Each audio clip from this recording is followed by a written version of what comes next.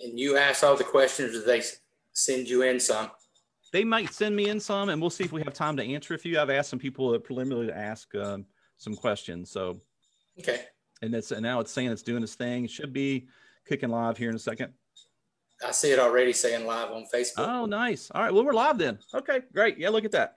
Hey, welcome. Conversation with Major League Umpire and crew chief, Fielden, Cubby, Culbreth. Cubby, you don't need much of an introduction. I think everyone knows who you are. I want to say that. So first of all, thanks so much for coming on Umpire.com's The Dish. Right in the middle of the World Series, we wanted to do something, interview Major League Umpire, and have you join us tonight. Welcome.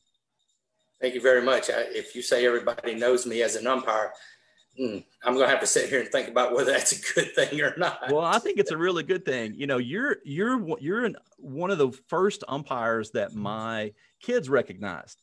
When we first got involved with UMPS Care Charities, how many upteenth years ago? Yeah. And I said that I met this umpire named Cubby.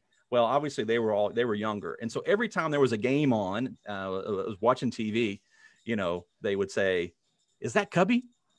Is that Cubby there?" So tell, you know, that's one thing that I would like to know about is, where did that nickname Cubby come from?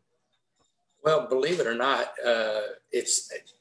the only thing I can say is that it must have derived from my last name, which is Culbreth, you know. So this goes back to when I was in, elementary school. I just had a few of my friends that called me Cubby, and it just took off from there, and people refer to me as that. And I can tell you right now, as this minute, my wife of going on 22 years has never, if she's ever called me Fielden, I don't think I can remember where it was. As a matter of fact, she said Cubby at the altar. She said, "Is that Cubby right?" She did. It was in your vows, right? I don't think she knows I don't think she truly knows who she She married. She doesn't know who she married. Wow, that's something. Yeah, that's you know, I've never known you as Fielden as well. I've known you for years. I remember when you first were involved with UMPS Care via Blue for Kids, and talked to you many years ago, and you know, never heard anyone call you Fielden. And then what's a funny story, you may not know this, but we spelled your name wrong on one of the graphics that we did.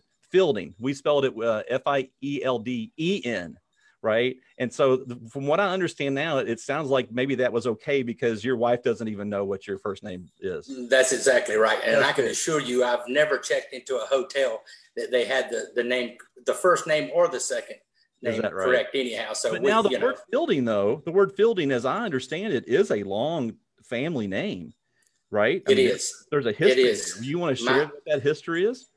Yes, my son actually is the fourth now.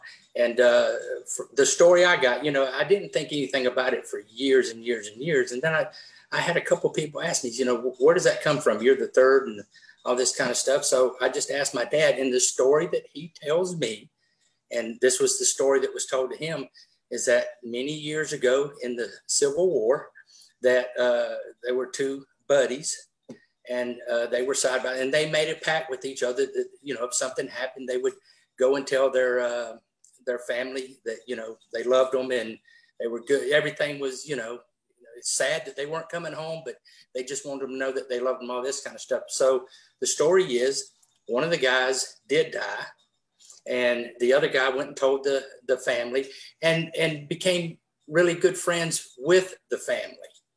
Okay. And the story is that they became so close to him, and his name was Fielden, that one of them named their son Fielden. Mm-hmm. And hence it got passed down to grandfather, and then my dad, and then myself, and now my son. Oh, wow. So it started passing along. So he's not Cubby the fourth, or Cubby the second. You didn't pass that on to him. Strangest thing. Yeah. Like I said, I never gave myself that nickname. People just did it, but it's like it hasn't stuck with anybody else in the family. That's I don't understand. Well, what I know, you know, a lot of Major League umpires have nicknames, but they're not as popular as yours. I mean, there's some that when you're playing golf with them at the golf classic, I will hear names and I'm like, wow, I never knew that person was referenced in that way. And, even Jim Joyce, playing golf with him, everybody called him Jimmy, that was, so you hear these nicknames, and Gary Darling, his nickname is Zap. And that's a great story for another time, but yours, everyone knows you as Cubby. So I wanted to get that out there and talk about Cubby and Fielden and all those words, and apologize to you for spelling your name wrong in one of the graphics that we had. Here we have our first MLB umpire on one of our calls, and we spell his name wrong on a graphic. So there you go there. So that's so you let us off the hook there. Appreciate that. But if you're just joining us, we are here with Major League umpire and crew chief Fielden Cubby Culbreth. We're gonna forget the Fielden name for the rest of the night now and just go with Cubby, since that's what you're comfortable with, and I'm comfortable with as well. And but we're, again, welcome to tonight. What a year it's been, 2020. Can you tell us a little bit about what 2020 has been from your angle, from your perspective? Well, I can tell you, it's been crazy, and it's had its good, and it certainly had its bad. And to be honest with you, I can't wait for it to get out of here. I never wish my life away, but I'll be ready for it to get out of here. But it's been strange because it started off like any other year, right? We go and we go to our umpire retreat in January, like we always do, and that's where typically I'll see you at the golf outing and things like that, and we go for our physicals and all that kind of stuff, and come back home, have a few days with the family, and then it's time for spring training. Go to spring training, everything's rolling, along like usual. Then all of a sudden somebody mentions this virus, and the rest is history as far as that's concerned. But it just, it truly flipped everything upside down. I think early on, being that nobody knew just how serious it was just this, I think truthfully, when I left spring training, I thought, we'll be out a week or two, and then we'll be back to playing baseball. But, needless to say, it didn't turn out that way. And it's taken on a life of its own now, and it changed everything. And it got to the point where I had to decide, with the seriousness of it, what I was going to do as far as a personal decision. When they gave people the opportunity to opt out, I'd love to still be 25 years old, but I'm not. I'm 58,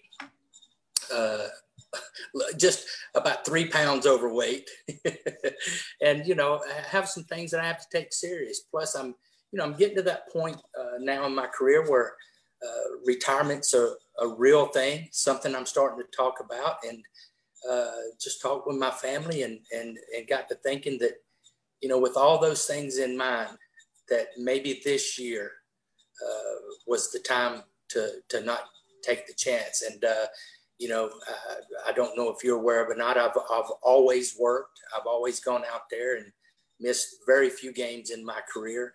I would say that I could count the number of games that I've missed in my career on maybe 3 hands. But it was something that I had to take serious, and I decided to opt out. It was not an easy decision. You feel like you're letting down your crew as a crew chief. You feel like you're letting down your colleagues as an umpire, and you feel like you're letting down your employer. And all those things went through my mind, and it was not an easy decision. And, you would think that if you're thinking about a potential life and death situation, that's easy. Right. I'll choose life over death, but right. It wasn't. And it was one that I struggled with up until the final day. And quite frankly, I had all intentions of working until that very last minute when I just, I guess more than anything at that time, because we didn't know how this thing was going to work out. And it just hit me that, why am I going to do this? Why am I going to take that chance? And I am certainly thrilled to death that they got through the season. Mm-hmm. I think that's good for baseball. Right. I think it shows a lot for everybody that we got out there and they carried on with the season. But it was, hindsight being 2020, maybe I could have done it, but you know what? I've decided that day when I made the decision. I wasn't going to look back. I was just going to go ahead, spend time with my family that I haven't. This was the first time. Wow, right. In Yeah, third. so tell us about that. How You've been able to do something that not many people have had a chance to do, which is to take a break in this really long umpiring career. I mean, umpiring is year in, year out. We know that Major League umpires don't have a home game, right? Unless you happen to live in your home area, right? So that's something that a lot of people don't really understand and realize, is that the commitment to that. And, it might be something that would be nice for every Major League umpire to get to pick 1 year out of in the middle of their career to take a break and to step back and to spend time with family and things like that. So I know that you were not the only Major League umpire to opt out this year. And I know from the people that I network with and at whatever levels and our customers and our staff, I don't think anyone looks upon anyone negatively who chose that decision. And so I hope that you feel that as well. So tell me what it was like to be off. How did that feel? What was that like? Well, right after my divorce, I'll be able to tell you that, because I tell you one thing, I was threatened with that about 10 different times. Oh, okay. Right. Yeah. So your wife wasn't used to having you home. And didn't like it. No, it was different. And it was different in a way that was crazy for everybody, because we're talking about for all these summers. I've been gone for summers for 34 years. This is the first time in 34 years I've had a birthday at home. It's the first time in 20 years that I was at home for my son's birthday. That's great. So, it was a lot of first, and it was a lot of getting used to being there during the parts of the year that I'm not there, other than a brief in the house and right back out of the house. And it's took a lot of getting used to. And needless to say, I have an unbelievable wife who was patient and understanding of my situation and supported me all the way. And that certainly made things easier. And then we sat out in the driveway and did a whole lot of talking, because that's all you could do for at least the first couple of months around here. So it was different, it was different, but I tell you what it did give me. It gave me a good glimpse into my future, and it doesn't look so bad. I'm still ready to go back out and do this for another couple of years, maybe 3, but the future doesn't look so bad either. I think life away from baseball is going to be manageable, Well, that's great. And I know everything about you where you have been able to adjust in every situation you've been in. You came from a small town. For those of you that don't know, Cubby's from Inman, South Carolina. It's a town of about 2,300. It reminds me of my town, Harlan, Kentucky. We had 3,200. So we were bigger than you guys in Inman. And the thing that I always knew about Harlan was anytime you asked anybody asked you outside, where are you from? And you'd say Harlan. And I don't know if it was accent or what, but people would always say, what, Harlem? What are you saying? So I'm sure you had the same thing being from a very small town in South Carolina as well. So what's that like for you to start at a really small town and eventually make it to the big leagues? I didn't think about it early on. And I don't really know why, but it hit me. It really didn't hit me until that first night I made it to the big leagues. That when I went out there the first time ever in my career, and just as a call-up umpire, I walked out there and there was 40,000 people. And the noise and the size and all those things. And you sit there and like you say, man, you can get a whole lot of Inmans in 39,000 people, Right. And that's when that's when it hits you that the lights are brighter, everything's bigger. But I don't know. It's like, I think more than anything, it kept me grounded, and it still keeps me grounded today, because quite frankly, nobody cares. Inman is a small town, right? everybody knows everybody. There wasn't these cliques in high school because you knew everybody. Not only did you know everybody, you knew everybody's parents, and they knew you and they knew your parents. So nobody was overly impressed. Nobody's overly impressed today. So I like that. Home is home. And that's the reason, quite frankly, I guess I have the ability to move and call anywhere home, but I still stay here. I've made the big move 6 miles up the road to Spartanburg, South Carolina. That's how I know I moved up to the big city. That's right. Yeah.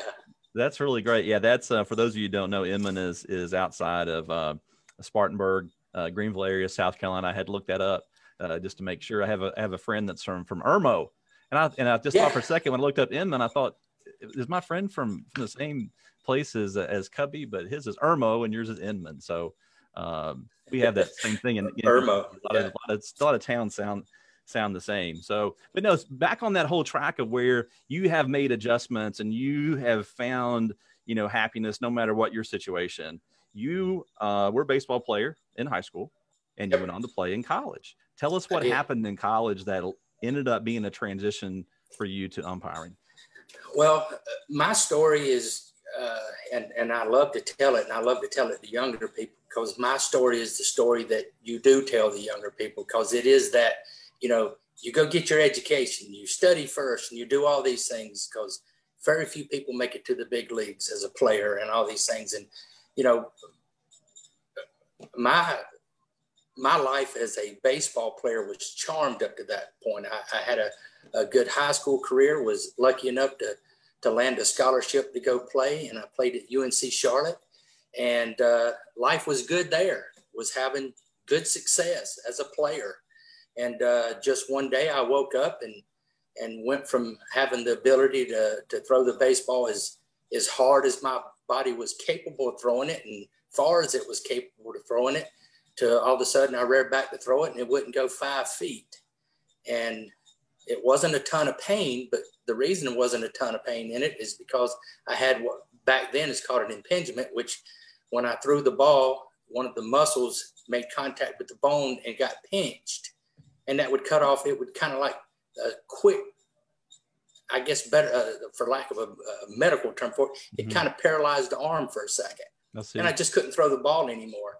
And then when they went in to do surgery, they found there was a tear in the rotator. And in 1984, that was a death sentence as far as an athlete was concerned. It's not like these days where you can have surgery and get it all fixed up. If you have rotator cuff surgery, which who even hears of that anymore, but if you did happen to have it, you'd be back on a throwing program within just a matter of days. And that's something, right? Yeah. So, but in 1984, it was a death sentence. So I was that person that was going to play and hope to play one day in the big leagues. You never know, but that's the dream, right? And next thing you know, wake up morning and that's over. It was absolutely over. And quite frankly, I didn't know, I had no idea what I wanted to do. And that was concerning for me. But well, that's a good point, because when I looked up, you're a psychology major. So what the heck do you do with that, right? So is that true that you're a psychology major?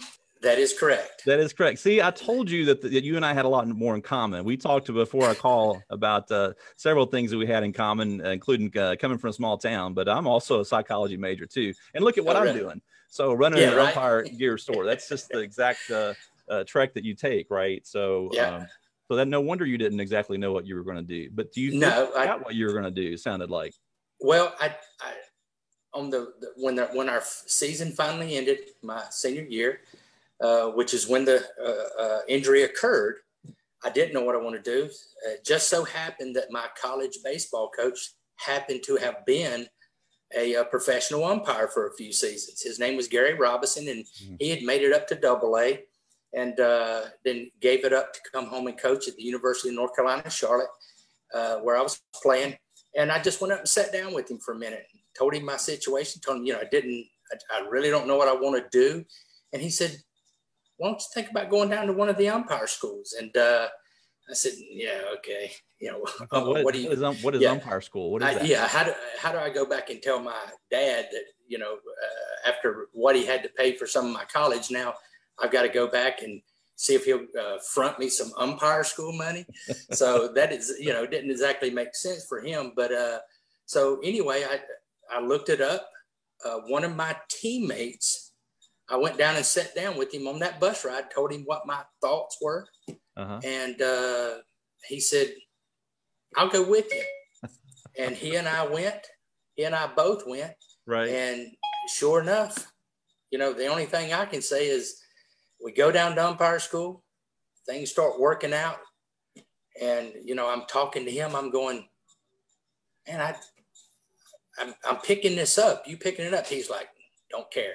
You know, it was like working. You go in Florida for at that time $1,300, stay for 5 weeks, have 3 hots and a cot.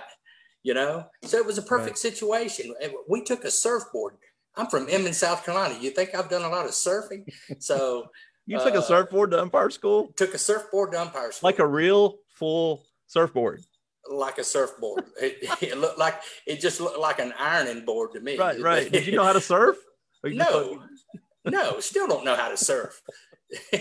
But we took one, and so we go down there, and next thing you know, both of us are in the game. And just a little story on him, he's no longer in the game, but I'm sure some of the people listening will understand. Remember the day that Kenny Rogers threw a perfect game with the Texas Rangers? Texas Rangers, right.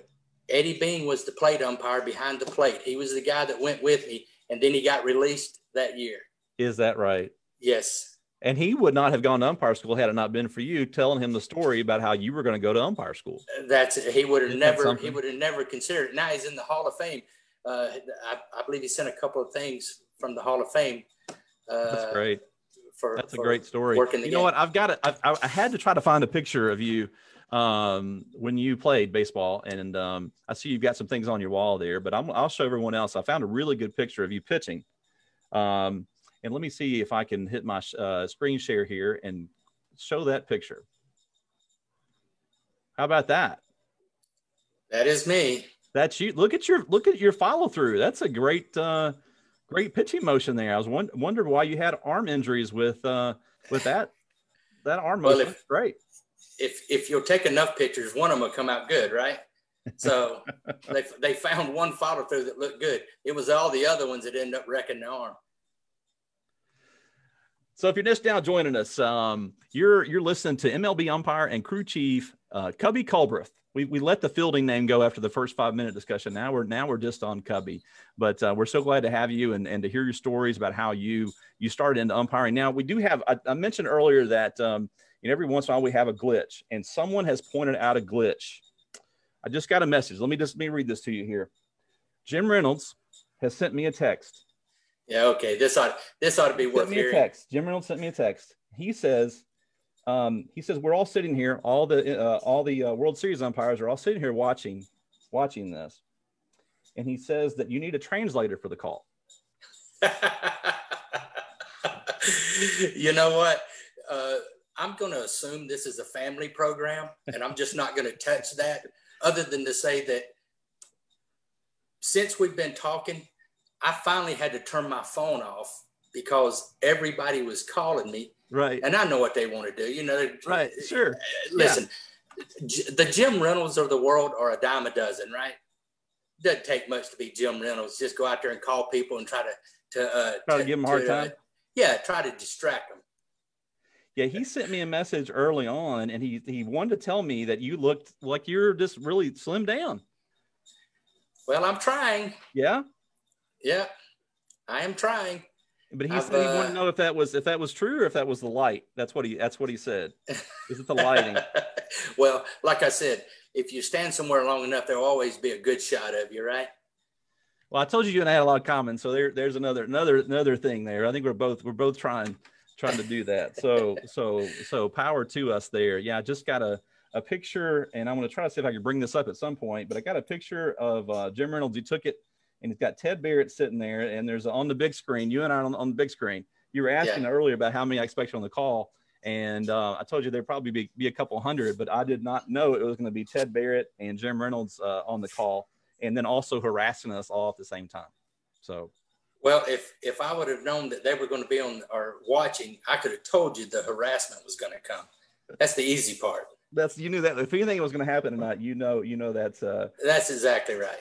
He said let him know that we're all sitting here hanging on every word. So that's great. So it's so glad to get them on there. So they're good boys. I tell you one thing, you guys watching, I love you. You know that you're good men, and I appreciate every one of you. That's awesome. That's great. The brotherhood and umpiring is just something, I know it's a difficult profession no matter what level you do. But there's so much brotherhood and so much community that goes into it. To me, that really outweighs all that. And I'm sure you feel the same way. No doubt about it. It's I don't care what I've done at any level. There's always been teammates and things like that, but I have never felt tighter to people than I have in this industry for one reason. It's a lonely job.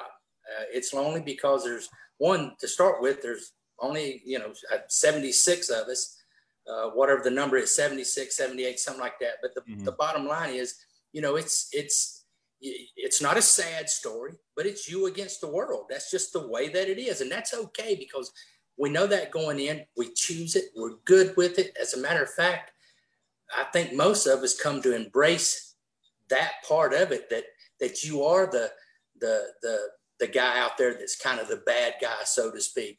And we're fine with that, but it can't help but bring you closer to the people that share that experience with you, know what it's like to be out there when the chips are down. And even if you've had a call that didn't exactly go the way that it should have, people that understand the pain, because, I think most people think that, the umpires, they just do this, they do that. I can assure you that nobody in the stands and nobody at home watching it on TV will ever be as hard on me as I'll be on me. And when I'm wrong, I don't care that replay's there to kind of clean it up. We get paid to be right. And that's what I shoot for every single second out on that field. And that comes with a whole lot of stress and a lot of pressure that you put on yourself. And to be able to talk with people like Jim and Ted and Laz Diaz and some of the people that I know are involved in this thing right now, it's a good thing to have that kind of friendship, and they're good people. Yeah, no doubt about that. Now, when you went to umpire school, I found this very interesting. You had never, and I know this happens, but you had never umpired before until you got to umpire school. Is that a true story? That is correct. I had, I think like everybody, when you're 10 and 12 and they make somebody go out and stand behind the mound and umpire a half an inning because they don't have umpires to do it. I might have done that, but as far as anything technically, I had never umpired a game in my life until I went to umpire school. I didn't have any equipment, didn't have it. As a matter of fact, my college coach was the one that gave me a bag full of his equipment to take to umpire school. So I didn't have anything. I guess, to be quite honest, I didn't know there was such a thing as professional umpires. I certainly noticed as playing that people were umpiring, and I just figured they were all local. And I guess I possibly figured the same thing, not knowing any better, that's the way it was even when I would watch a Braves game. Yeah, that's something. And you went, of the umpire schools you went to Joe Brinkman, the Joe Brinkman School. And I know a lot of great umpires came out of the Joe Brinkman School. A lot of people, we talked about Joe Brinkman this year. We talked about him when, a lot of the amateur umpires were talking about social distancing and how to umpire behind the plate and things like that. And there were some references to Joe Brinkman. And I see why you're smiling now, is because Joe liked to stand so far back from the plate. But from an umpire school perspective, you go to umpire school first time, never been, and then the school is the Joe Brinkman School. Tell me a little bit about Joe Brinkman from your perspective as an umpire school student and about that. Well, I didn't know where to go. I didn't know what which one. And I just, looked into both. I looked into the Wendelstedt, looked into the Brinkman, and really didn't find anything that jumped out at me that said do one or the other. So I just went to Joe's, and needless to say, I don't know how you can't fall in love with Joe Brinkman and his personality right away, because I still don't know to this day that I've ever met anyone that's more passionate about umpiring and the profession of umpiring at any level than Joe Brinkman. And he loves talking umpiring and the philosophies of it and changing things, as you well know, by him getting 15 feet behind the catcher. It was funny. He told me one time, he says, well, everybody that's yelling at me from the stands told me, he said, it looks like a strike from here. So he said, I figured I'd go back there and see if they were telling the truth. So it's, listen, I loved my time at umpire school. I love being with Joe, because like I said, he talked about it, and I was very fortunate enough to end up instructing at his school for 10 years after being a student. And I was there actually a lot of those years with Ted Barrett. And man, that is, it doesn't give you an advantage in the fact that it makes you better than everybody that doesn't instruct. But what it does, it gives you 5 more weeks to talk around, to sit around with people and talk nothing but baseball and umpiring. And umpiring, you're fortunate because you're there with some big league umpires, and you get to interact with them and talk about things. And it was priceless. It was priceless. And there's no way to this day that I don't think that it paid dividends in my chance at becoming a big league umpire. Yeah, that's fantastic. I had a chance to play golf with Joe at one of the UMPS Care Charities golf classics, and I was so enthused to get to play golf with him and get to pick his brain about what he wore back in the years before, and then he told me that story about standing far back, and he said, you are safer back there, and I said, well, did you teach that? Did you? He said, no. He's, of course, he had his own words he used. Yeah, they wouldn't let me teach it. I couldn't teach that, but that's just what I did. So, I enjoyed the day of spending with him, and I know we'll talk about UMPS Care in a little bit, but I'll just go ahead and plug this now. There is no much more fun than going to UMPS Care Golf Classic and getting a chance to get to spend some time with major league umpires like yourself and getting to play a whole day with them. And I know the people the first part. Hey, how lucky am I? The first time I went and played at one of the ones we sponsored years ago, I got to play with Ted Barrett first off, right? So you start with at the top there, and then Tim Timmons was next. So you kind of go down a little bit of a level, but kind of. It's like falling off a roof. It's not kind of going down. It's. But then again, I bet you Ted's outfit was nice. Oh, Ted he's the best dressed. He's always the best dressed. I think he had no doubt about it. Yeah, no doubt about it. Listen, it is. I've never missed one. I will never miss one. It is an unbelievable event. Jim Reynolds, him and his crew are listen, they're out there in Arizona, so they put it together. And I'm telling you, golf ball far and straight for sure. And I am so proud to be not only a part of UMPS Care, but that thing's set up really nice. And like you said, you get to play with some old time umpires and a lot of good people. And it's a fun day. Yeah, it really is. Tell me, you went to umpire school, had never umpired. And then next thing you know, 6 years later, you are in the big leagues. You have your first game. So you went to umpire school in 1987, and then, you had your first game in 1993. I think that's the thing that's so astounding. You look at, I know Chris Siegel got hired on full time, and he had been in the minors for a long time. It seems like the trend has been moving toward you're in there longer, but you made it in 6 years. That's fascinating. Well, I mean, first of all, let's be clear about something. I wasn't full time in 6 years. Yeah, I was working in the big leagues in 6 years, and then was fortunate, by and large, to umpire very few games in the minor leagues from that point on. But I was still quite a few years before I came part of the full-time staff. But you know what? It's it's like any other job. First of all, I think you do have to be able to do your job. But second of all, a lot of it's just circumstance. You know, there had to be an opening. There had to be a chance to advance. There had to be somebody in the stands to see you. And there had to be a situation that possibly came up that stood out. So, you know, I'd love to sit here and tell you the reason I made it in 6 years is because I'm just that much better than Jim Reynolds, you know, which I am. But anyway, that's right. I didn't. Yeah. I mean, if they're going to watch, I'm going to give it back. Right? That's right. But you heard it here. You heard it here. Cubby says he's a better umpire than Jim Reynolds. So that's exactly right. And I'll stand behind those official. words.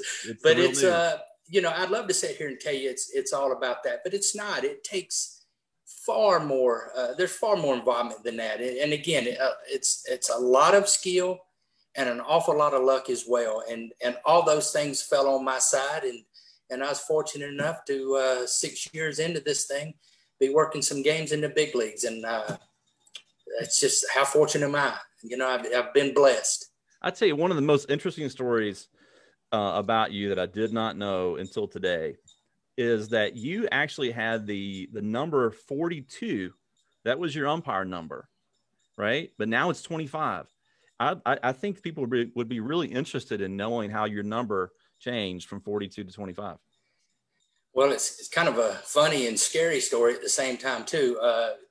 You know, I'd love to tell everybody that I asked for that number and that I was dedicating it to Jackie Robinson and all this kind of stuff, but that's not true. They assigned it to me. They just gave me the number. And you, at that time, you didn't say, "Well, I'm not gonna do it unless you give me the number I pitched with at UNC Charlotte," right? So no, I pretty much took the jersey and the number they gave me.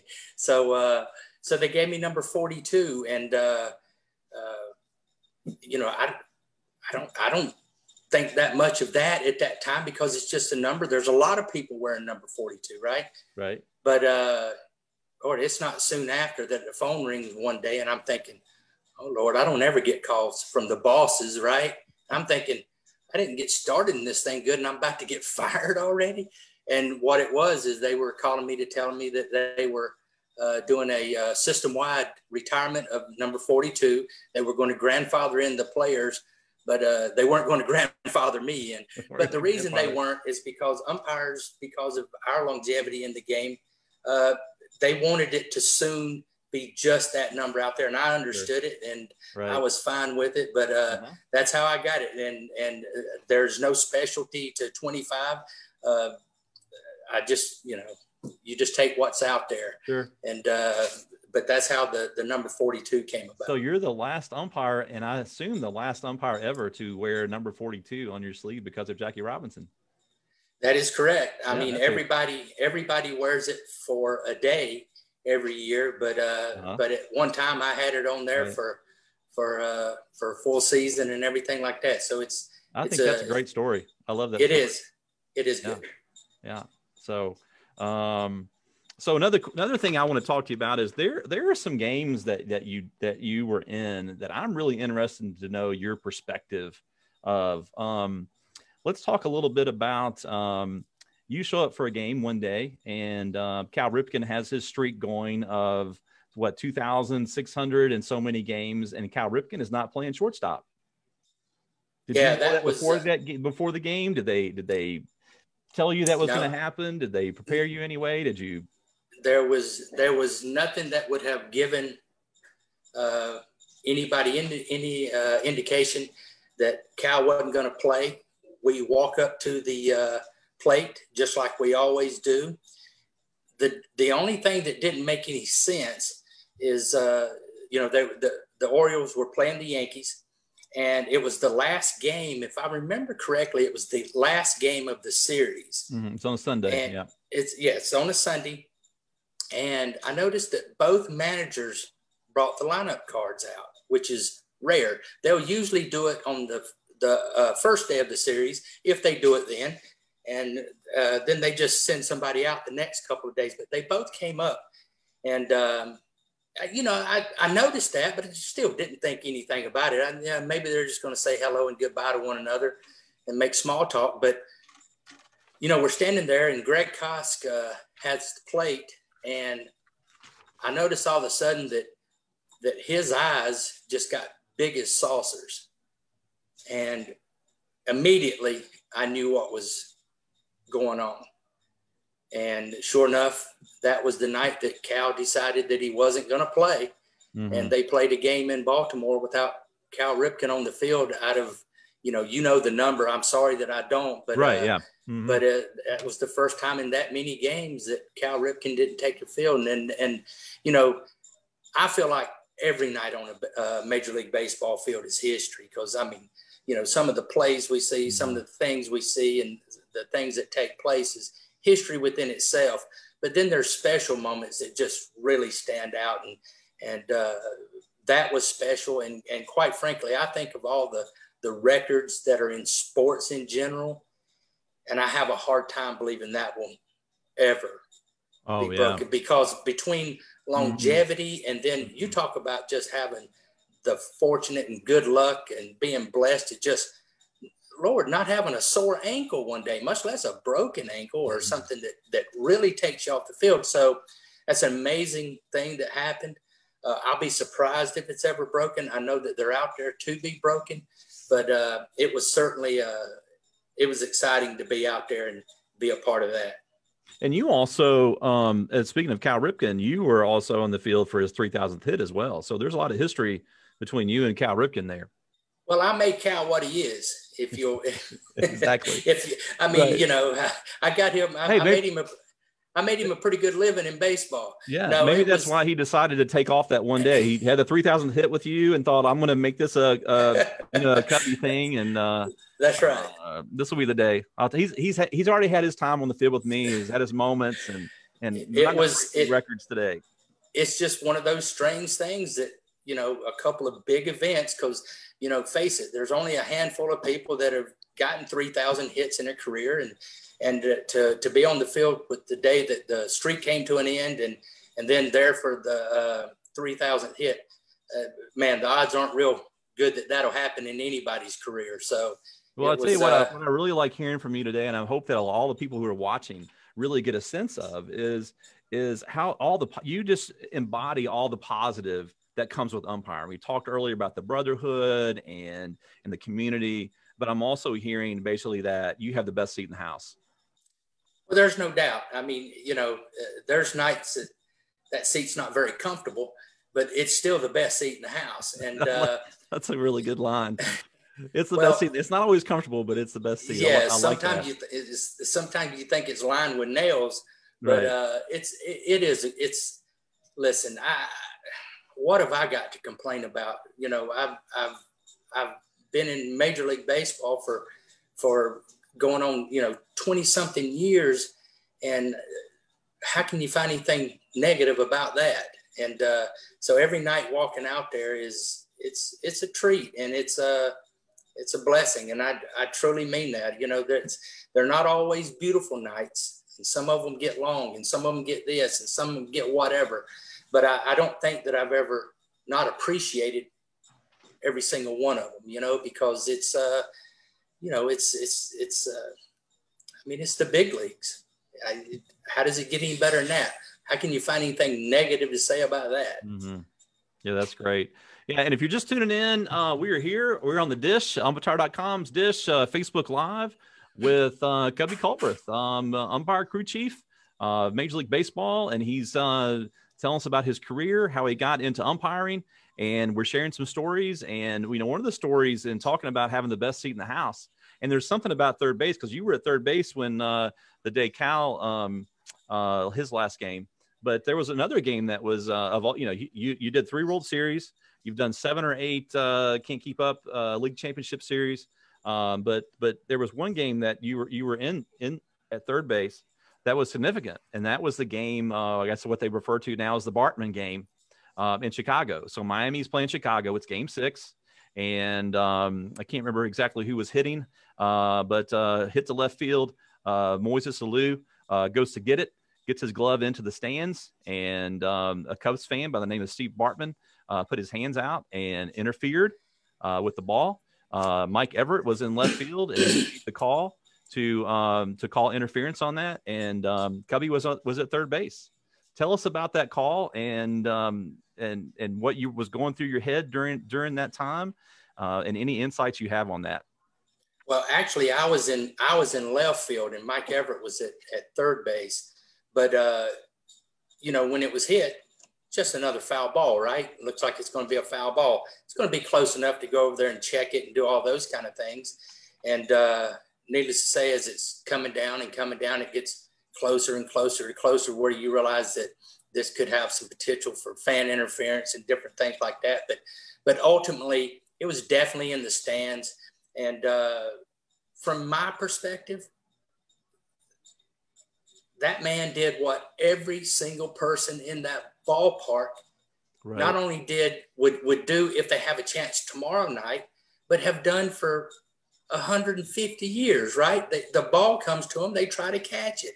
And man, it was so, it blew up and became unfortunate, because it seemed, or it was, I guess it was a big deal depending on how you look at it. But the thing is, I can tell you from my perspective, and this is just, it's not something I talk about too often, but I'm not one of the people that believes that the ball would have just necessarily been caught. If he didn't do anything, that ball was not just where Lou could have just reached and got it. You saw him, he had to leap, and he would have had to leap. And I can tell you this, there was more set of arms than just Bartman's. Just the Bartman's.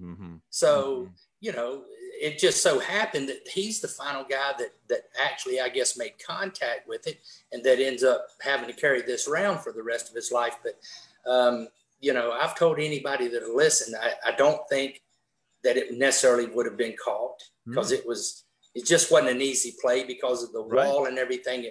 At Wrigley, you'd have to, where it starts to go up, and could he have had a chance? Yes. But I don't know.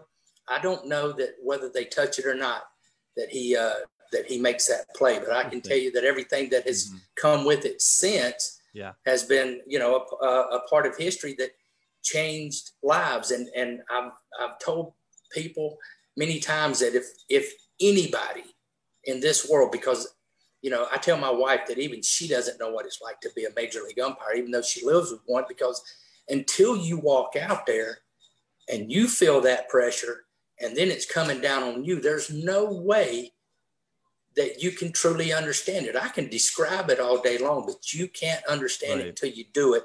And I say that about everybody in this world other than Steve Bartman. He knows exactly how it feels to feel like everybody in the world is staring at you. Everybody's staring at you because it's not good.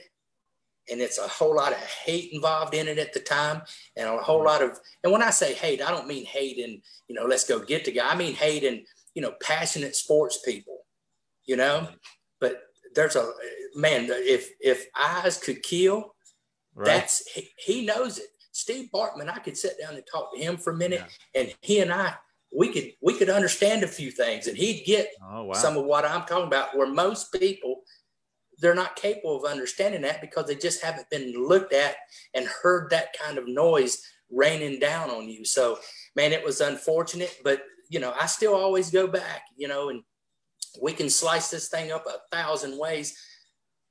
But if I'm correct, the very next pitch or the very next batter, I can't remember which one, but there was a 2-bouncer hit to an all-star shortstop that was waist high, and he booted it for the same out that they thought that Alou would have had. And people don't remember that. So you've got this guy that's making good money playing the shortstop, and he boots the ball, whereas the school teacher sitting out in left field makes the play. And he's the one that gets remembered. That's crazy to me, but hey, it's the way it goes. Not to mention, Chicago had a chance to win it in Game 7 and didn't get a chance to do that there. So there's a lot of things that I guess it's a lot. It's really interesting what you hear in your story and your perspective about the Steve Bartman, about that game and about Steve Bartman. Basically, what I'm hearing from you is there's a lot of similarities between what Steve Bartman went through and what umpires go through. That pressure and when when you do make a mistake, and you're the one that you mentioned earlier, you talked about how there's no one that is more upset with themselves over a mistake than yourself on the field, and that's a really perspective.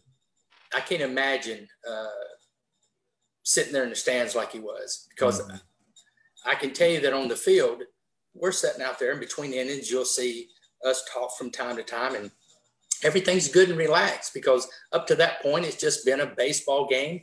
Everything's being decided by the players. The balls, strikes, safes, and outs, and all those things are taking care of themselves.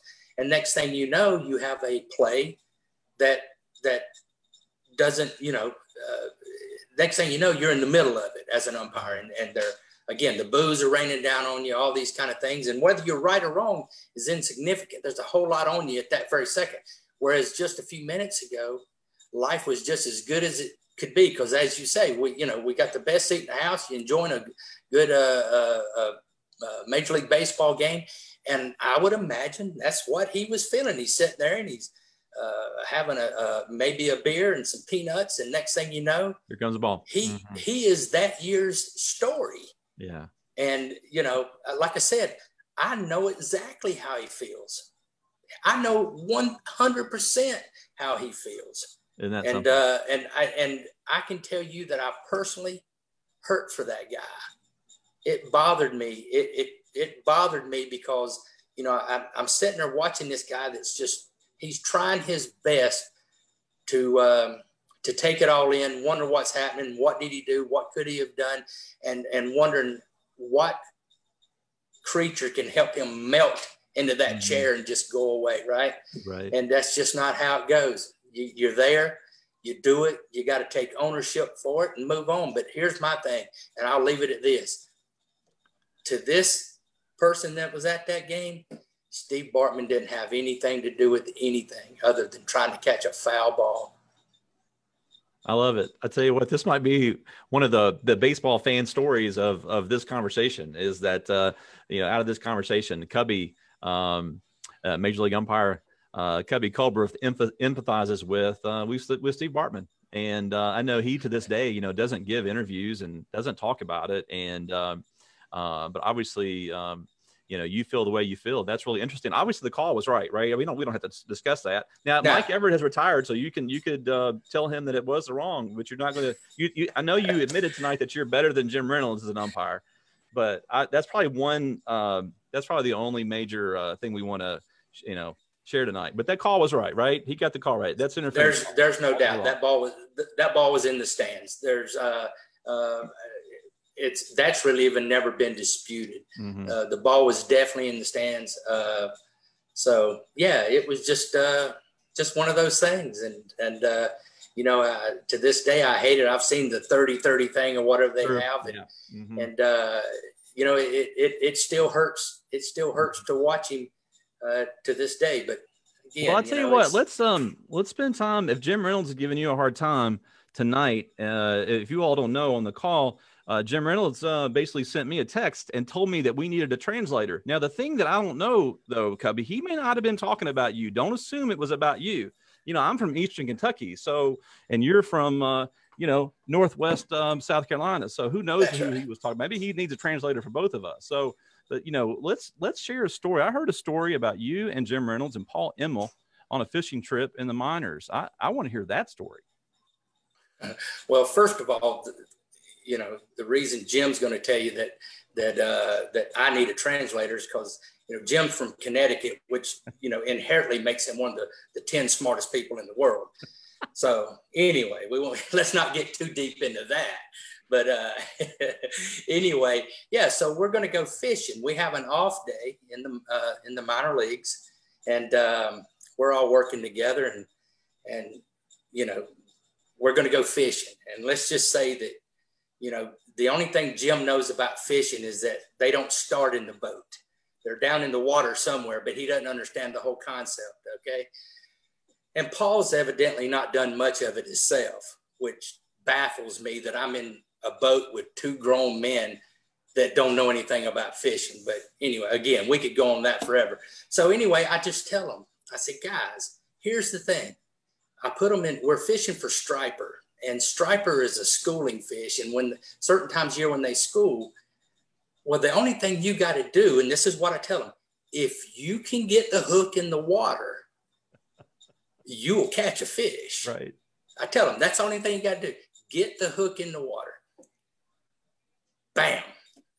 Jim cast, and I think he hits the boat chair, maybe the motor, so it doesn't make it to the water. Okay. Paul, you know, I'm not too sure that Emil didn't throw the rod in the lake, so they can't get the hook in the water. And I just tell them, I said, boys, here's what I'm going to do. I'm going to throw it in there. I'm going to catch two. Okay. And I cast out there, and sure enough, when I reeled it in, I had two fish.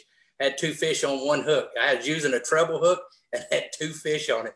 So not only am I a better umpire than Jim Reynolds, I'm right. 10 times the fisherman. 10 times better fisherman. Oh man, what, that is so funny because you know, Paul, talking to Paul about this story, he told it different. He said that they threw their line in the water. Jim caught one right off the bat, and then Paul caught one right off the bat, and you got mad because you are the 10 times better fisherman, but you weren't catching any yet. And so they were really having a fun time with you because they were catching and you weren't. But then you eventually won up them with two fish on one hook. The only thing exactly what exactly the story is. So, but you won up them no matter how you got there. Well, the only thing I can say to that is that's the reason they call them fishing stories. You know, everybody gets to tell it the way they want to tell it. The only thing is, and I wish there was some way that somebody could see his face right now, because I'll guarantee you it's looking down in his lap because he's ashamed of himself. He's not texting me. He's not texting me since that comment. So. No, it was one of those. It was one of those beautiful things, and sure enough, I did. I had two fish on one hook. You know, one thing I want to make sure I do not forget to ask tonight. There's two things about umpiring that I want to ask. And one of them is what's the difference in umpiring in the majors as an umpire, but then when you become a crew chief. And I think the same year you became a crew chief, I also think you were in really good company. I think Ted Barrett, Jim Joyce became crew chiefs. I want to say that was 2013, circa around then. Yeah. What changes when someone is a major league umpire and then the next year they are a full-time crew chief? What's different? Well, there's a lot of things that change. You know, in the big scheme of things, nothing changes drastically, because at the end of the day, you know, I'm still a firm believer that whether you're the crew chief or the number 4 guy, and the number 4 guy, the way we have them set up is just a guy that's the lowest in seniority. Okay. But I always look at it that, you know, one, you're all big league umpires, you know, you all made it. You're all grown men. You certainly have the skill set to be there. You wouldn't have been there. So I think most of it, or at least the way that I try to lead the crew is I leave it alone and just try to make sure that I don't try to lead. I just try to lead by example, which is make sure that they see that I'm going to work as hard as anybody. And if that's the case, then they ought to be as well. The thing that comes with it as far as the responsibilities, that's what changes. You know, now all of a sudden, you know, anything that takes place, you're the bottom line. You're where the buck stops, and it's going to be your name that's set with it. And whether that be good or bad, because ultimately there's a decision that's got to be made. You're going to have a big part of how that goes down. And, you know, that's where the responsibility comes in. You know, you're pulling teams off the field for rain situations. You're putting them back on the field in rain situations. And these are all big decisions because there's a lot on the line. There's the game itself. There's the people in the stands if it's not an official game yet, which is a lot of money, things like that. So there's a lot of decisions that give you a lot of responsibility. And again, at the end of the day, you're responsible for how that thing turns out. And And, 99.9% of the time, everything runs itself and is good. But just like I had right after becoming a crew chief, had a situation in Houston where I made a bad decision on a ruling. There'd been some rules changes and I made a mistake. I made a mistake. It wasn't initially my call, but ultimately I'm the one that came up with the decision that we were going to go with. And I made a mistake, and it's something that you live with. And it's also something that I take on ownership of. I'm not ashamed of being wrong. I don't ever want to be wrong, but it's just part of everything that comes along in life. And that day I was the man in charge and I didn't make a good decision, and that's the part, just to defend, I make bad decisions all the time too. So you're not the only one for sure on that. And, we all make decisions. I've heard good things about how, no one goes to someone's random workplace, and when they make a mistake, they get yelled at, right? That's not right. Common. Nobody yells at me for the mistakes that I make, but like you, when I make one, there's no one who's more, bothered by the mistake than myself. No, and that's the part that changed as a crew chief. In all the years before that, if I made a mistake, I beat myself up and I found a way to pick myself back up and then went on about business. But now all of a sudden it takes on a whole different meaning when you're the guy that's in charge of coming up with the final say.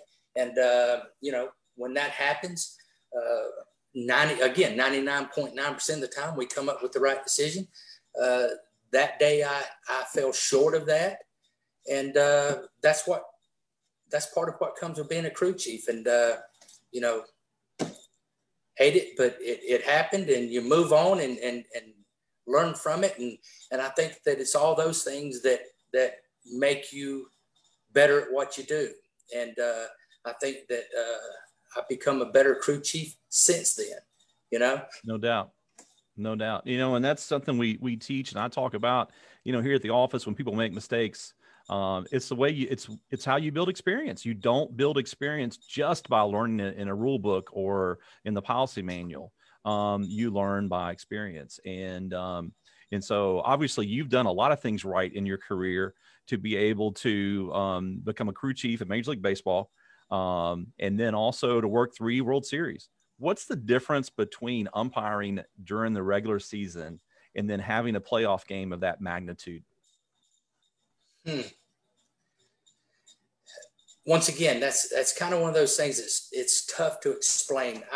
I guess the best way to do it is our season is kind of broken up into, we talk about it as umpires, 3 or 4 different seasons.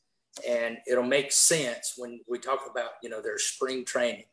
Spring training is fun. It's relaxed. It's baseball back at its youth finest, right? The fans are closer. Everybody's happy. It's a new season. And then you start the season. So you turn that dial up just a little bit and you start there. And, you go through that for a couple of months and then you get close to the All-Star break. They turn up the volume again a little bit as far as intensity and stuff like that. And then after the All-Star break, you get to that, 3/4 of the season.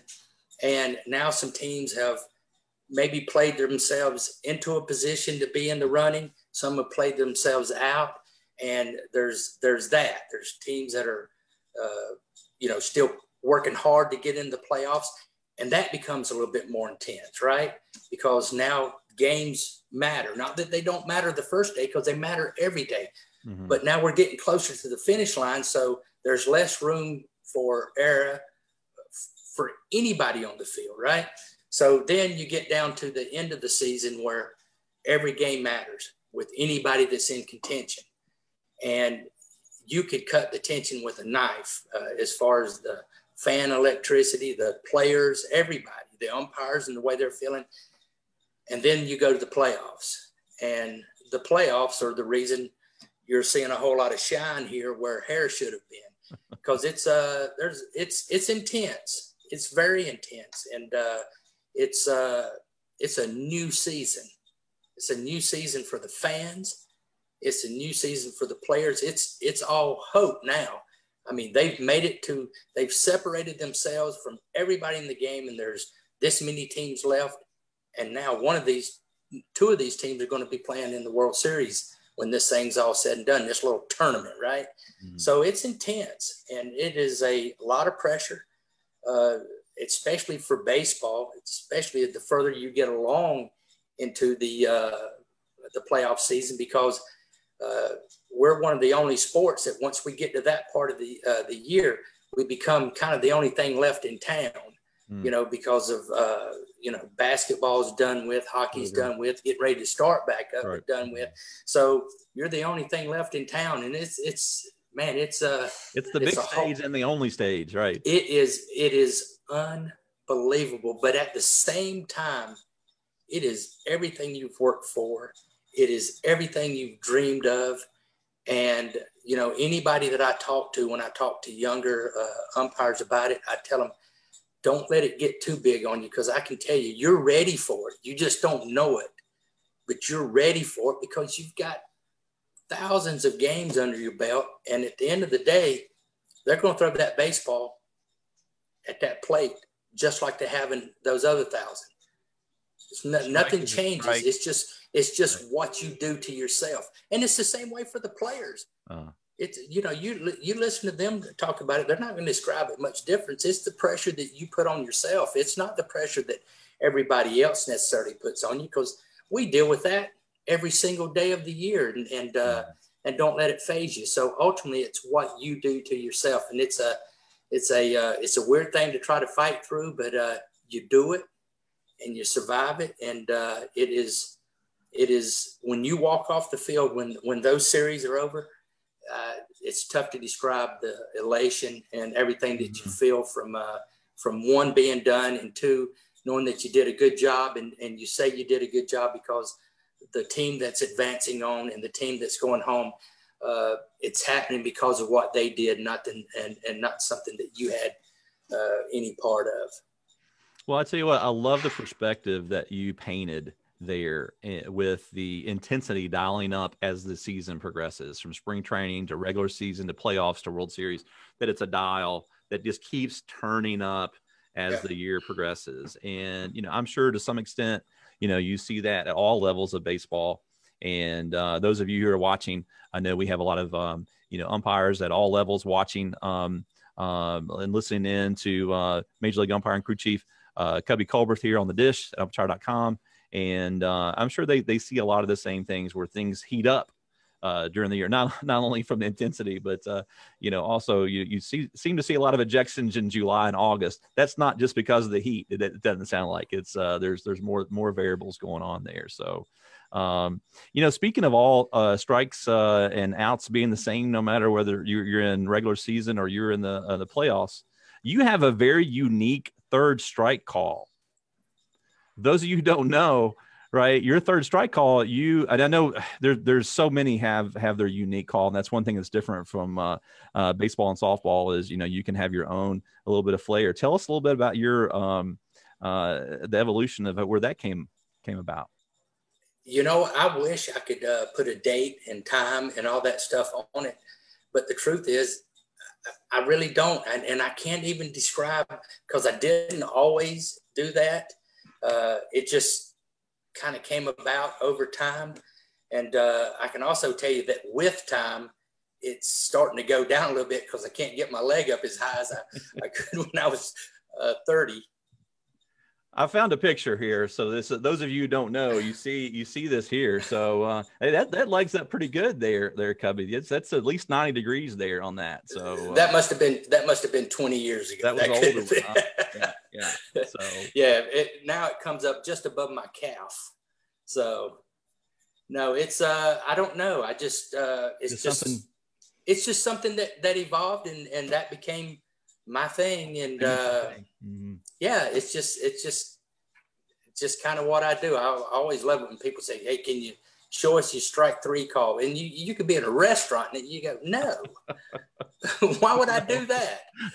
So, I believe people think that not only do you sit around working on that, right, that you just love showing it to people as well. But yeah, right. You just love doing it whenever, right? I just do it. And as a matter of fact, if the only thing you got to do is go look at some game film, I love doing it so much. I've done it probably about 10 times in my career on strike 2. So that happens as well. It happens from time to time. Every once in a while. Speaking of signature things, we're obviously, I'm the owner of umpire.com and we sell umpire gear all across the world. And I am as much of an umpire gear aficionado as anyone. And love talking about umpire gear. And we've been on the call tonight hearing about your career, and I've loved hearing it. And I know that everyone else, we've had a lot of people on the call tonight. A lot of people are staying on the call. Thank you all so much for joining in and listening to us. I'm loving hearing about your career and your stories. But I want to talk a little bit about umpire gear and about maybe some of the evolution of what you wore before and what you wear now, and maybe the reasons for some of that change. Well, it's funny. I told you early on that I got a big bag of umpire gear to take to umpire school from my coach, and it was a bag full of Plus Pause stuff. If you remember back when Sure. Plus Pause, I don't know who bought them out. I don't know if they're, for all I know, they're still making some product. I don't think so. I think they've been gone for a while. Correct? No, Plus Pause is still around.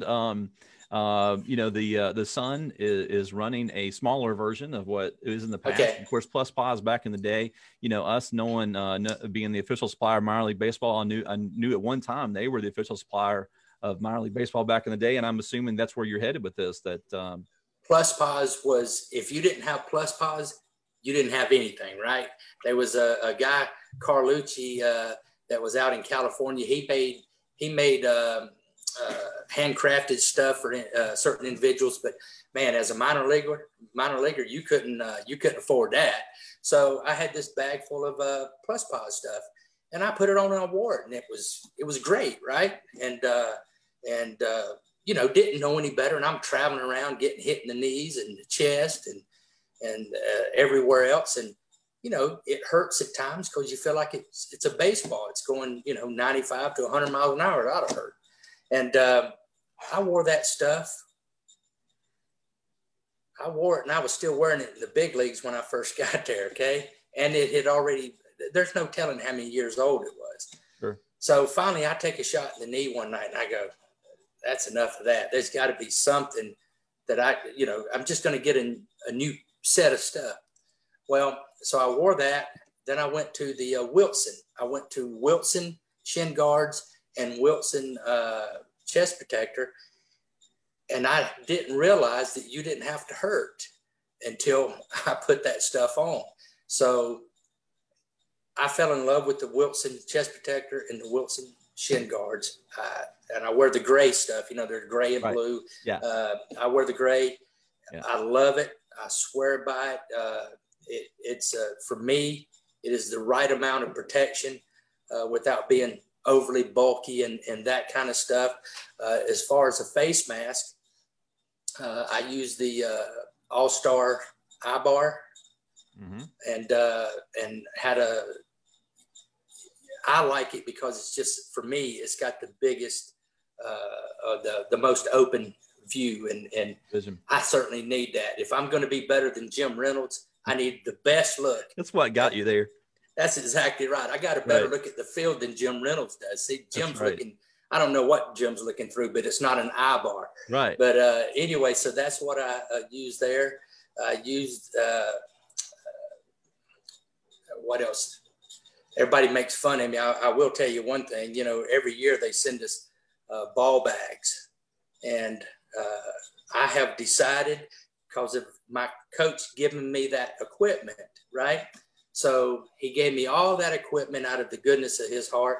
I took it, used it until it was just ragged, except for the ball bag. And, it's all been gone, but I'm still using the same ball bag today that I used the first game that I ever umpired in my life. It will go with me to the end. It's got 101 patches on it. It's been sewn up and stitched. Is that right? And it's whatever, I don't know what color you would call it, but it's not blue because it's been faded by the sun. It's, right. It's got, you know, my mother has stitched it up. I've stitched it up. Everybody, I've even had catchers, players just turn around and go, man, what's the deal with that bag you got there? And then I tell them to go, oh, that's cool. But up until that point, right. They're like, why in the world would you be caught dead with that nasty looking thing? I'd at least throw it in the washing machine or something. But that thing came with me. And in honor of my coach, it's going to leave with me as well. So I can definitely respect that. Yeah, everything in my umpiring career, equipment wise, has changed over the years. But the ball bag.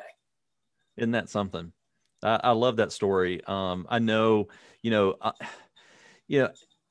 umpire. I've really found that, when we supply sports, we don't just do umpires. We do, all kinds of sports, basketball and football and those kind of things.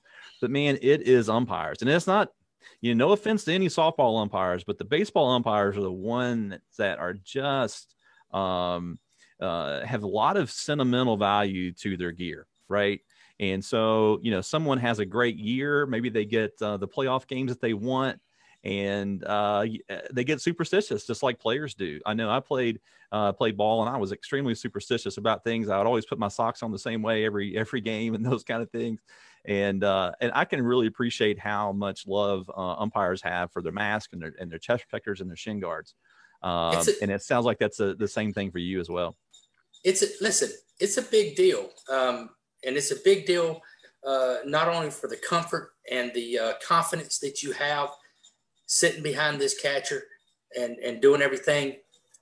Listen, a baseball traveling at 100 miles an hour makes quite an impression on you when it hits you.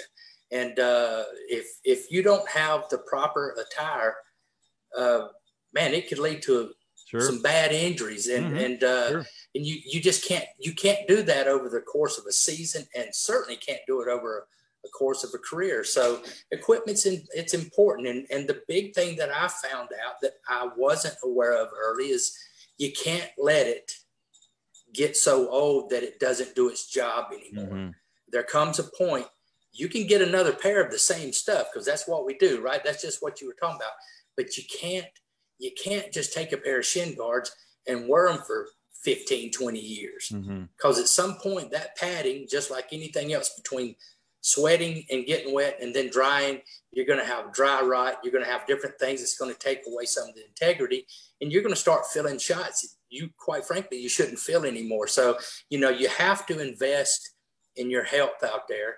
And the best way to do that is realize that every now and then you're going to have to take some of those game fees and go out there and change your equipment, So that's I know it's at the amateur level, especially the lower amateur, where you're not making a lot of money doing it. It feels like if you do that, you've got to work 40 games before you're just breaking even. But I'm telling you, it's worth it in the long haul, because if you're out there with a busted knee or a broken elbow, you're not going to be working either. You're not going to be making any money.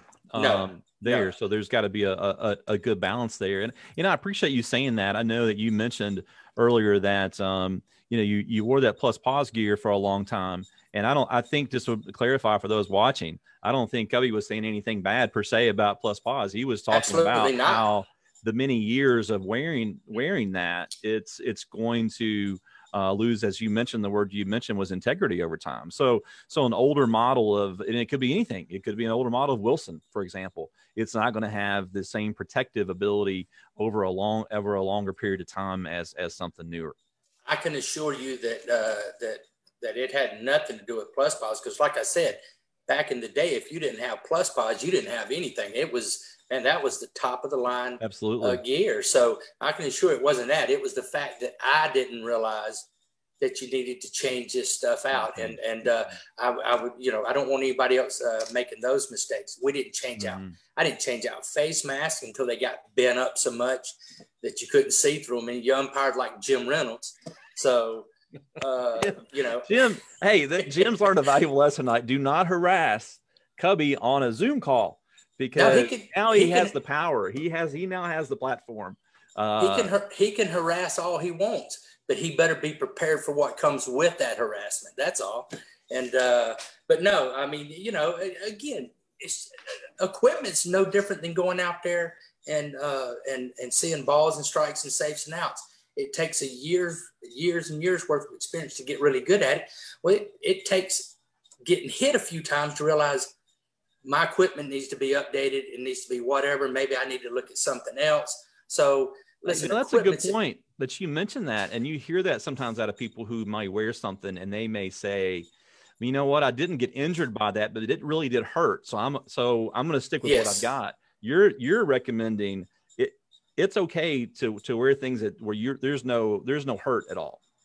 Yes, absolutely. And I don't think you have to go out and just get all of this brand or all of that brand or all of anything. You find what works for you and get back there and have the confidence that you're going to be healthy and able to do that game with knowing that you're going to get hit from time to time, but you're going to be okay. And that's a big deal. I mean, again, were you wearing? Well, I'm going to ask you specifically because the umpire gear market has really changed, especially in chest protectors, to where for the baseball umpires that everything is now hard shell.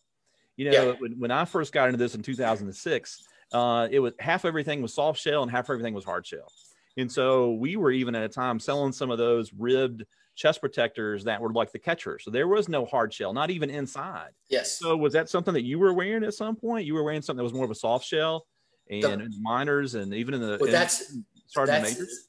Yeah, that's exactly what I mean. When I was using all the stuff that was given to me, the plus pause, that was my stupidity. It wasn't plus pause. Right. At the time, like I said, that was as good as the stuff there was out there. But there was no plastic at the time, right? Or the armor. Right. So yes, it was the softer stuff. Wow. And you felt it a whole lot more. And that's when when people started making upgrades to the equipment, I didn't evolve with that right away. Mm-hmm. So that's on me. Have you really noticed a discernible difference in the miles per hour of these pitchers these days? And is that something that has? It seems like it's just evolved in the last few years. I recall, I'm a big Reds fan, grown up following the Big Red Machine, and of course when Aroldis Chapman came on the scene and he was throwing over 100, we were just all that's just unbelievable. But now you've got many, it's more than just him that can throw over 100. Is that something that the Major League umpires? It was so quick to get to that level, the higher velocity. You notice that as something. Yeah, I remember. I think one of the first I ever saw throw 100 was Bartolo Colon, and everybody now remembers he was throwing slow or not throwing so hard. But at one time, he was one of the hardest throwers the game had. But there was, two in the game that threw 100. Now there's two in every dugout that throws 100. So and everybody that doesn't throw 100 seems to throw 97 and 98. So yeah, it's evolved, and it's evolved rather quickly.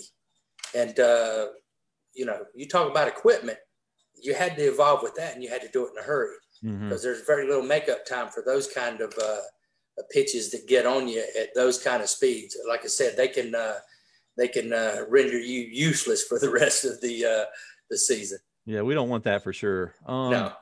Well, I tell you what, I'm so much enjoyed so much of this conversation between hearing about your career and some of the stories that you have. I know you have a lot of stories over your long career.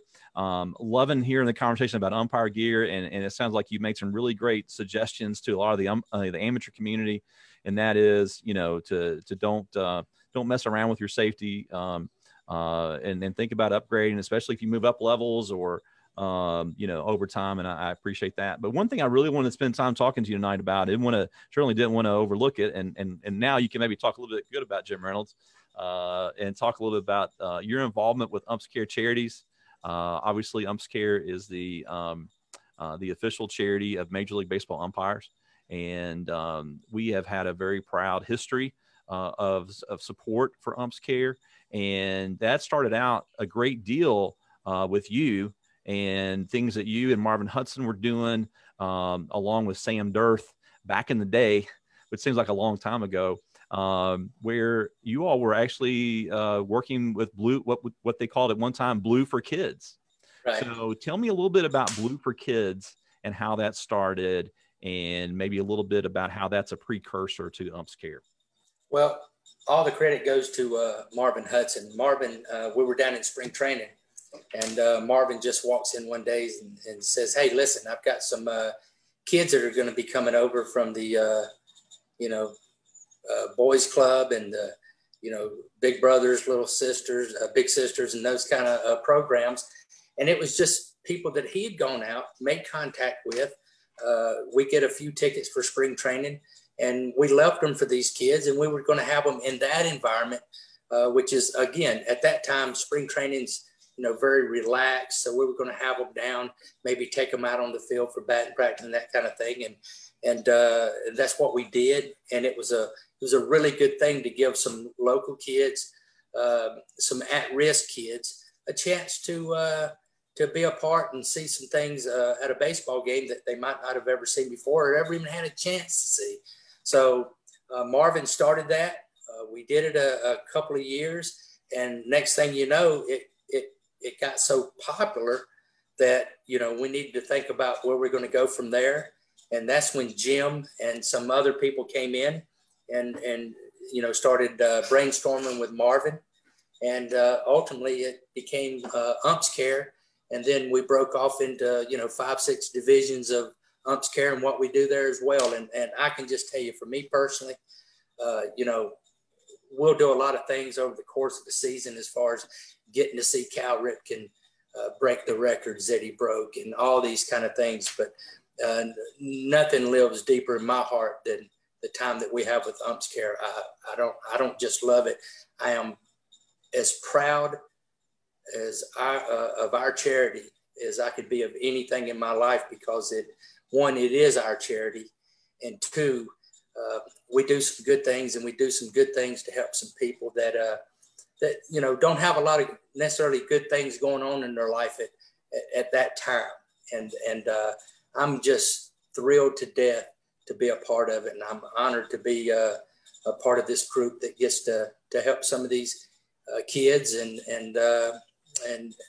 make their day better for a little while. Well, you and many others, including Jim Reynolds, and, just the involvement that I see, participation of the Major League umpires in this is just so much. I know at one time when Samuel Dirth was the one, he's the executive director before JSP, before Jen now, for those of you who don't know, and he was the one that got us involved in UMPS Care. And I recall then it was, very much in its infancy, and he referenced Marvin very often, his involvement, and talked a lot about Laz but then it was very much like you said, it was you all called it the and I guess you still call it that, the Blue Crew ticket program, right? So yes. So, walk us through that. What does that look like? We talk about that a lot. We share information and say, hey, so support UMPS Care Charities. They have this program called Blue Crew, where they give tickets to youth, underprivileged youth in the area. Paint us a picture of what that looks like when you have that program. Okay. Well, the way that'll be is on any given day throughout the season, we'll have typically, anywhere from between 4 and 6 at-risk kids with, either boys, girls club. It can be with anything, but we'll take them and their big brother mentor, and we take them, the kid themselves and their mentor, bring them down on the field. They get to see batting practice. They get to stand on a big league field and look around from down there and see just how much that stadium actually grows when you're down there and instead of up there in the seats. And the biggest thing that we do is when we're done with them, we don't send them out to the cheap seats out in the outfield. We send them to some really good seats that we have working with some of the teams that do a great job of working with us. And we can't be more appreciative than we are with what they do and the way that this thing has grown with them. And then we give them a grab bag, and then this grab bag, it'll have it'll have some popcorn and Cracker Jacks and maybe a local hat from the team and these different things. And then it has a gift card that they can take up to the stands, and they can go out and get popcorn and anything that they want, just like everybody else is doing that day, because we want that day to be just like it is for anybody else. We don't want them to feel slighted at all, and they don't. And they just get to go, and some of them, some of them are 7, 8 years old, some of them are 10, 15 years old, living in these cities their whole lives and have never been to a Kansas City Royals game or a Baltimore Orioles game. So it's a big deal, and it's good to have the mentors involved as well, because they deserve to be a part of that day as well, for all the good work that they do. So it's just an unbelievable program. That's what it all started with, as far as having people out on the field and doing those things. And I'm seeing the pictures that you're putting up, and that's what we do. And then they go up and sit in the stands. And again, they don't go out into the outfield. They go up and sit in some really good seats and get to feel for that day, just like a VIP. Yes, a VIP. Right. There you go. It's a VIP, getting to sit in the good seats, watching the game. And the only thing I tell them is I tell them every time that I've got microphones in those seats, and if you're ever yelling at one of the umpires, I'll stop the game and embarrass you up there. So. Well, one thing you also started doing, at one point in the evolution of UMPS Care Charities, are hospital visits, right? And then, when you grow up and you hear stories about players visiting hospitals and bringing a smile to kids' eyes who may have cancer, other heart issues, and things like that. But you all started doing that as well along the way, right? Paint a picture of what that is like for an MLB umpire crew to be in a city and go to a children's hospital and have an event there. Okay, so we were doing the Blue Crew ticket program, and we did that for a few years. And then we're just thinking, or the way it came about is, we're in these cities 24 hours a day. We've got the baseball game that takes up 3 of those. So we got 21 hours that, what are we doing? What can we possibly do that really touches some people? And we decided to start the hospital visits. And what we do is we visit Children's Hospital, and we take a Build-A-Bear and outfits that the kid gets to pick from. And we go to visit these kids that are at that time in some pretty difficult spots. I would love to tell you that they're all well and everything's going to be great, but that's not what it's about. It's about going and seeing these kids and making that part of their day special, making that part of their day doctored and needles and everything else that comes with being in the hospital, free of that, just for a few short minutes. It is by far become the most special thing to me that we do. I mean, you go see these kids, and kids are just being kids. They're happy to see you. They're extremely happy to see the Build-A-Bears. But the thing that has given me probably more satisfaction than anything is not the kids, it's the parents. And it's the parents for me because of one reason. I always make contact and kind of look over at the parents at some point, and I can see the happiness and what it does for the parents, because they're getting to see their child, who obviously hasn't been able to be a child in the last few months, days, whatever, because of the situation they're going through, be a child again. And I can't tell you that the feeling that gives me, because I have kids, and just by the grace of God, we could all be in that situation one day. And to think that people, not only take the time to show up with a bear, but just to give their time to come and show up and say you care. Somebody thinks about you, for somebody that doesn't know you and never will see you again. But it's a huge impact on me. I think it's a big impact on the parents. I know that it's something that I can see in the kids' eyes, that it's huge for that day.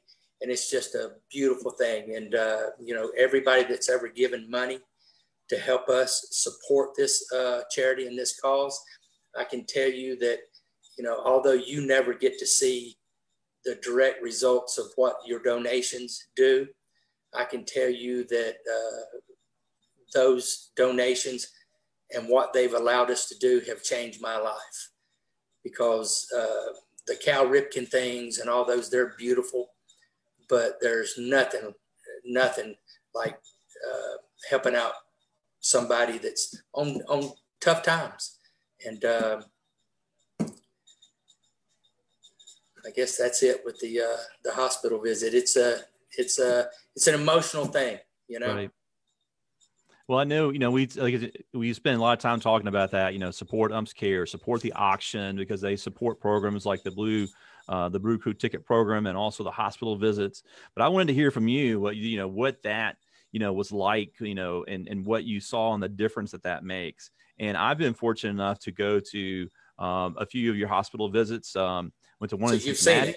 I went with one of you in Kansas City years back.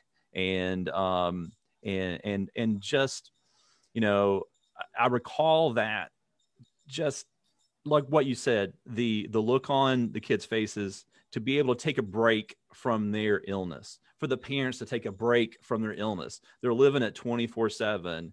And I know that, they may not have heard who Cubby is, the Major League Baseball umpire and crew chief, but when they see that, this is the person who is going to be umpiring the game that they're probably going to watch, on TV that night, or they watched the night before, and that connection that it makes. And I just love what you all have done to be able to use your very unique situation, right? You're the only ones that can do what you do. And that is to be able to take the kids into the ballpark, to be able to go to the hospital visits, and to use your time in that way. But another reason I like about UMPS Care is you continue to grow and you keep doing new things. You started out with the Blue Crew ticket program, you started doing the hospital visits, and now you've added a scholarship. Tell us about your scholarship. Yeah, that's another part of the program that needless to say we're very proud of. What we've constantly tried to do is touch people that aren't always in a position to be touched, right? Well, there's one group of kids that have historically just always been left out, and that's kids that have been adopted, and especially kids that have been adopted later in life. First of all, I can't remember the exact number, but I think it's somewhere around 8 or 9, that if a kid's not adopted by 8 or 9, the numbers drop drastically that they'll ever be adopted. And they'll spend their life, their time in the orphanage until they become legal age and then go on. Well, people don't have the opportunity. When I had my kids, we started planning from day one for one day when they decided to go off to college. We had the benefit of knowing that they were born and then taking and trying to put something aside. Well, people that adopt somebody later in life, that just comes on them, whether it was planned or not planned or whatever they did. But all of a sudden, these kids decide to go to school, and you've got nothing to pay for some of these. I've got a kid right now that's in college, and they're not exactly giving those tuitions away. But so we looked into that, and we decided to start up a scholarship program for kids that have been adopted later in life. And we give $10,000 per year to that kid that we choose. And we've had just unbelievable success with that. It started off, nobody had heard of us. We just about had to hunt people down to give the scholarship to. And now that has changed to where it is quite a process to be that person that is chosen every year. So it is, it's unbelievable. There's been some great success stories come from it. Again, some of them have come to speak to the umpires at the golf outing and things like that, tell us their story of what they went through as a kid. Mm-hmm. And then the fact that they were able to take this money that changed their life as far as, not leaving college heavily in debt. And it's a difference maker. It's, all these things are difference makers. Hopefully one of the kids on the Blue Crew ticket program will remember that day and try to do better or want more. And all these things, just make that hope a little bit better than it was the day before. And then hopefully, all the kids that we visit in the hospital, need to say we pray to God that all of them get well. But if we just make them happy for that little bit of time, there's that. And we give them, again, the hope for the parents and everybody else. And then you take all the way up to the scholarship program, these kids that hopefully we give them hope for the future that didn't seem so bright just a few years earlier. And so all these things are built around hope and the future and what it might bring to them. And again, it's like I said, I am so proud to be a part of this. It's a good thing. There's no way you can be wrong in this. Mm-hmm. Being involved in this is really big. It's good to give to these people, and it's good to be able to watch with the scholarship program what they become. Mm-hmm. Because a lot of these kids that for whatever reason, we just won't ever get the opportunity to see again. Well, we get that opportunity with the scholarship program. We get to see what they become and what they do and all those things. And, it's good to be able to see that final product. Yeah. And I think that's one thing, that people don't completely understand how involved Major League umpires are in their charity work, and they do it through UMPS Care. And I applaud you, and I applaud everyone else who's been involved in UMPS Care. And it has an effect on you because, I notice when people retire, when they still are involved. You look at Gary Darling, and you look at Mike Everett, who just retired. But now they want to do even more, it seems. So, so the effect. One thing I like about UMPS Care as a donor is, and I think that's also, something for others to want to give money and support UMPS Care, is you see how much that money goes directly to need. I forget what the number is, something like 92% of the money that goes to UMPS Care goes directly to those in need. A lot of, larger corporations out there, larger nonprofits, a lot of the money goes to overhead and marketing and things like that. 92%, at least the last I heard, of UMPS Care Charities goes directly to the need. So, you make an impact. That if you make a donation, that goes a long way.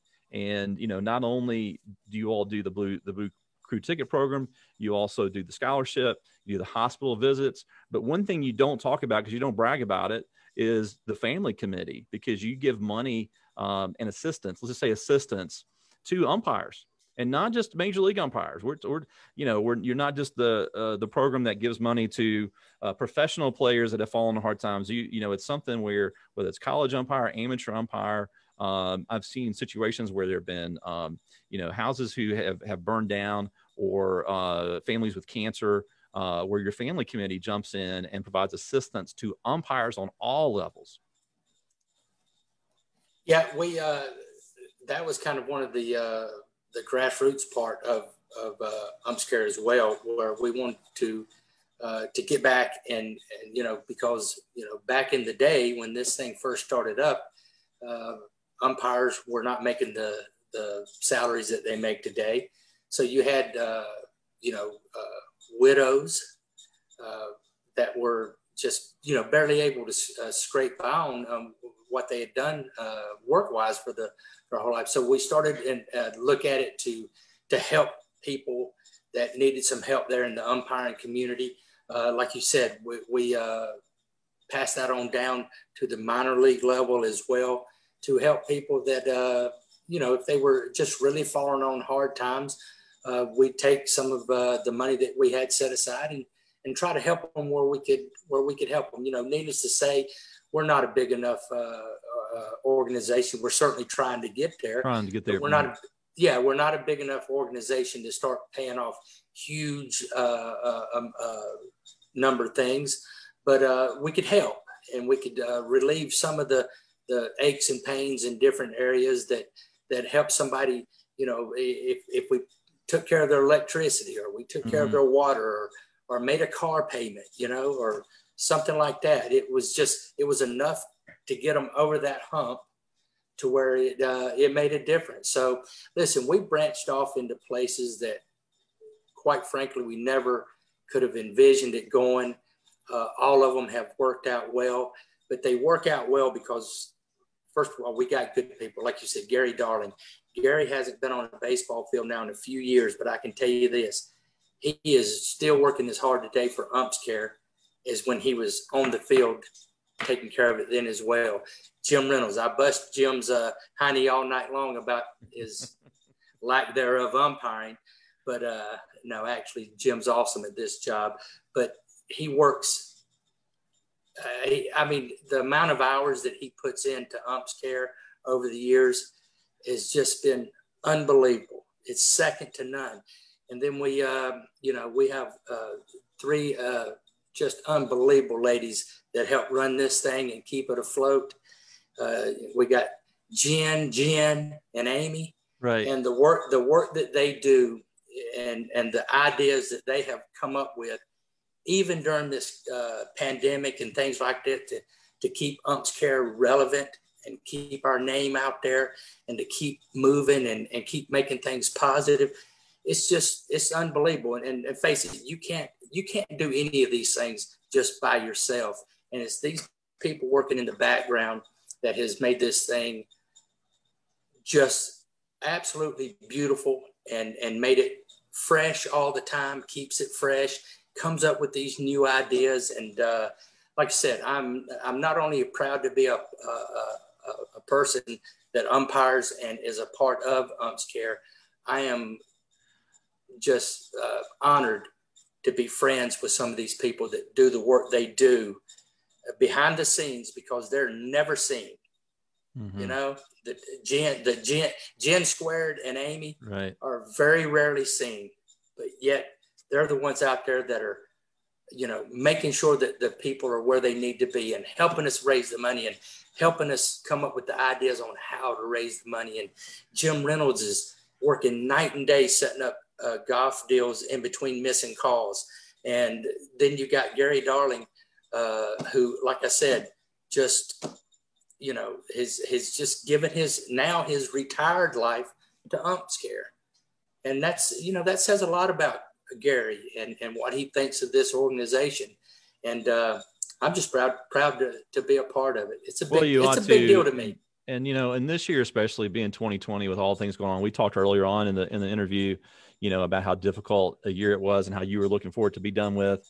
And I know, but this is a year that UMPS Care has really stepped up, you know, and a lot of people have stopped doing things. You know, UMPS Care has stepped up. Last I heard, over 2,000 volunteer hours from Major League umpires. Here, there's a lot of, you know, worry about Major League umpires working in the bubble and getting COVID and things like that. And we certainly don't want that to happen. Haven't want that to happen. And you all have spent a lot of time this year giving back, because people are certainly in need this year. And last I heard, it was over 2,000, you know, hours that you've given to that. And I applaud you all for that. And it's not just the Major League. You mentioned it. I'm glad you touched on it. You know, one thing I'm really have been really excited about is how many minor league umpires have been involved in absolutely, and how it's and I think that's brought a whole new energy and a whole new life to it.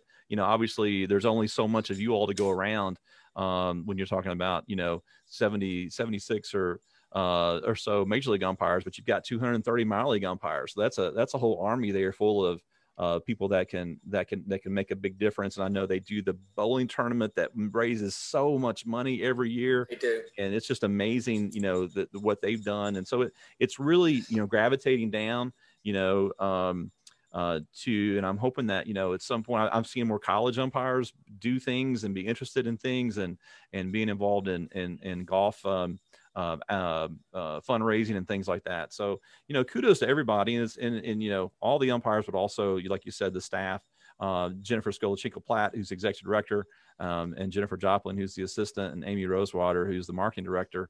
They are a great resource for a lot of ideas. And one of the ideas that they were able to do this year was in honor of Major League umpire Eric Cooper, who passed away this time last year, just before the World Series started. And they have come up with a challenge to help raise money in his memory to go toward what is now going to be the Eric Cooper Memorial Scholarship. Tell us a little bit about that. Well, needless to say, it was a difficult. As a matter of fact, today is also the anniversary of Chuck Merriweather's passing. So, within a very short period, we lost a couple of dear friends and even better men.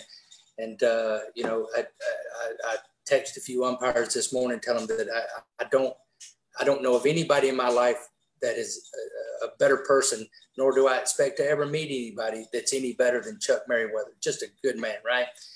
And the same for Coop. He was a dear friend. Coop and I we got in close to the same time. We worked together at the umpire school, at Brinkman's umpire school, and it was tragic, to say the least.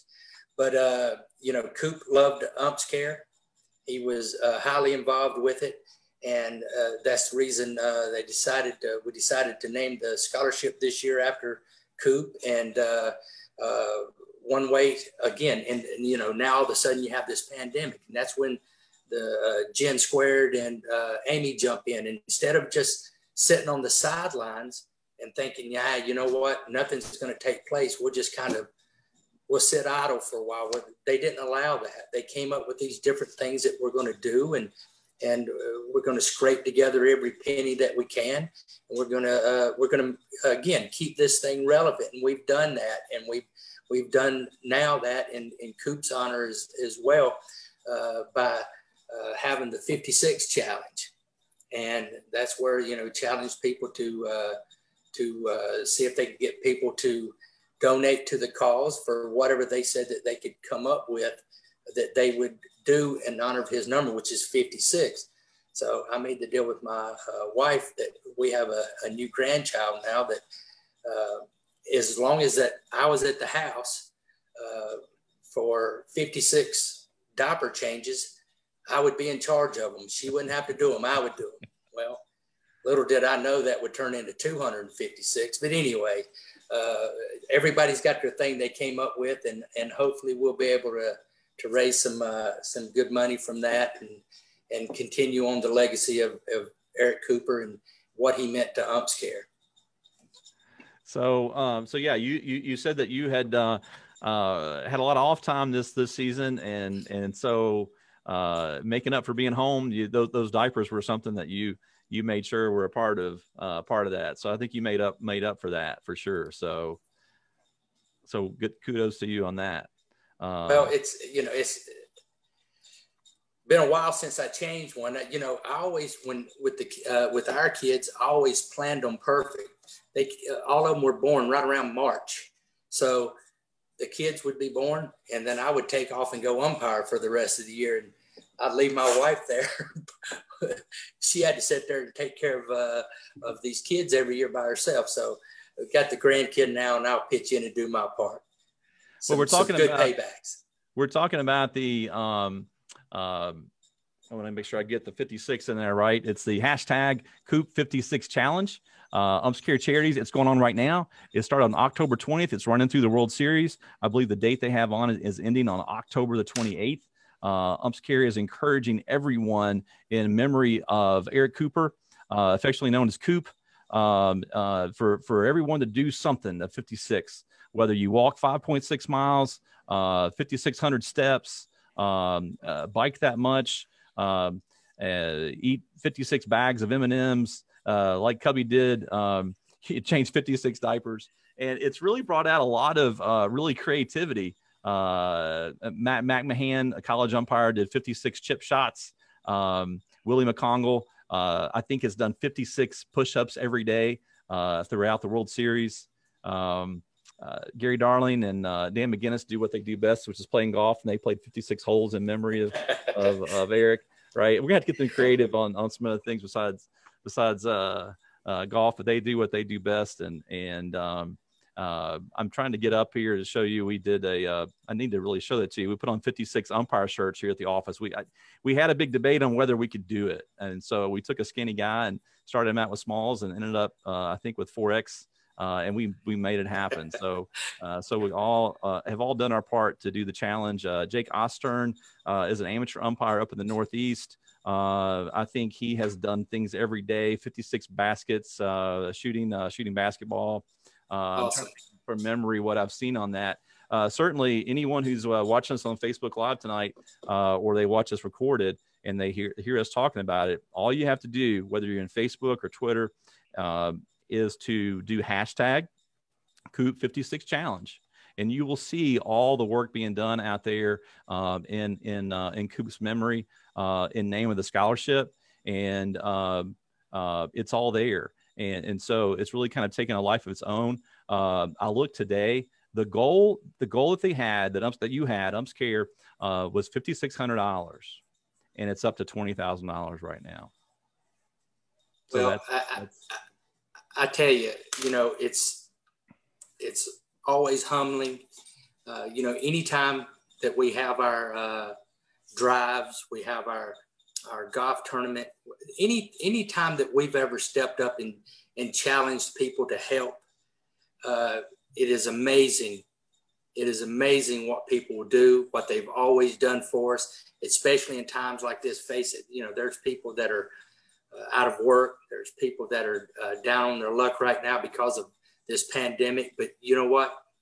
People, they're still coming through and they're helping, ultimately they're helping the people that we talked about a few minutes ago, the at-risk kids, the kids that are in the children's hospitals, and the kids that are adopted later in life. But it's just, it's unbelievable how, no matter what the situation and the times that we've asked people to help us, if they were able, what they've done and shoot for 5,600 and ending up with that amount. I would love to say it surprises me, but it doesn't anymore, because I think people are starting to get a real good look at this charity and see the work that we're doing and understand, like you said earlier, the huge amount of the donation is going directly to the causes itself. And that's something that's easy to get behind. And, again, I've said it 1,000 times already tonight, but it puts a smile on my face. This thing is just good. And I'm just honored to be a part of it in any way. I hate that we're having to do it in Coop's honor. I'd rather have Coop here with us right now, but I'm sure he's up there right now, and he's making his pitch for donations as well. Yeah, and speaking of pitches, go to umpscare.com and look up the Coop 56 challenge, and you'll come to this really great page that was put together where you can either become a fundraiser and try to raise money, or you can just directly donate toward the cause and get that goal up even further. I'd love to see this get up to 56,000 before it's all over with. But you'll find information about how to register, how to do your 56 challenge. It's all on there on Umps Care. And so I wanted to bring that to your attention. And also those of you who are listening, and also if you go to Umps Care's got a great store. You'll see that up in the top right. Click on the store and you'll see these great 56 Coop shirts that you're seeing. You've seen umpires wear those throughout the in the locker room. Some great shots if you're not following UMPS Care Charities on social media, Twitter, Instagram, and Facebook, to see all the great pictures that Major League umpires are doing. You'll see them wearing this Coop 56 shirt, and most of them are sold out now, but there are more coming. And this is a really great shirt, and this is another way to support UMPS Care, is to go to their shop and their store and see what they have to offer. I've always noticed they always buy the really good stuff. Everything is super high quality. And so if you didn't know that, UMPS Care always has a store there. Speaking of a combination of selling things and donations, you all sent us these really great bracelets over a year ago. And we have been selling these bracelets, Cubby. You may not have been aware of this, but we sell the UMPS Care bracelets, the ones they give away at some of the events. We sell these for $3.99 on our website. And we've said, to the gens, send us these, we'll sell these, and we'll donate the money back to you. So, so you see these bracelets awesome. Here. We've sold over 500. And so tonight we are going to add to the donation of the Coop Challenge. We're going to add a check for $3.99 times 500, which is a $2,000 check to UMPS Care. And that's really all the people who are listening in. That's their support. They're the ones that paid the money to get the bracelets, order the bracelets when they ordered all that umpire gear to go with it. And we're just passing it along. That's all we're doing. This is passed along from our customers. All the great amateur umpires out there who are our customers from Little League to high school to college. We appreciate everything you do in supporting us and UMPS Care. And we're going to pass this donation along to you, $2,000 to add to the Coop 56 Challenge. Well, I personally can't thank you enough. And I want you and the people that, like you said, purchased those bracelets to know that that's how this group has maintained itself and how it got started. It got started at $3.99 at a shot. It's not this thing where I wish we had people giving, thousands and thousands of dollars, and maybe one day it'll get there. That's certainly what our goal is, but it's made up of a grassroots